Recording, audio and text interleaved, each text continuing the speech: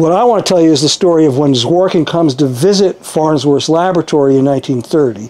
He comes under the pretense of working for Westinghouse, which is a potential licensee for Farnsworth's patents.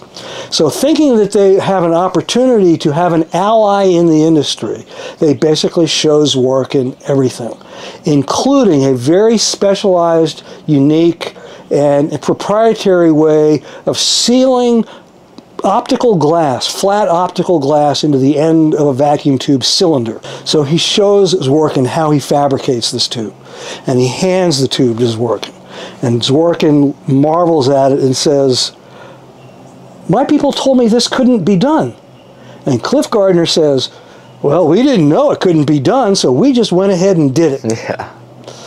And that was the spirit that drove that operation. If you don't know what can't be done, nothing can stop you from going ahead and doing it.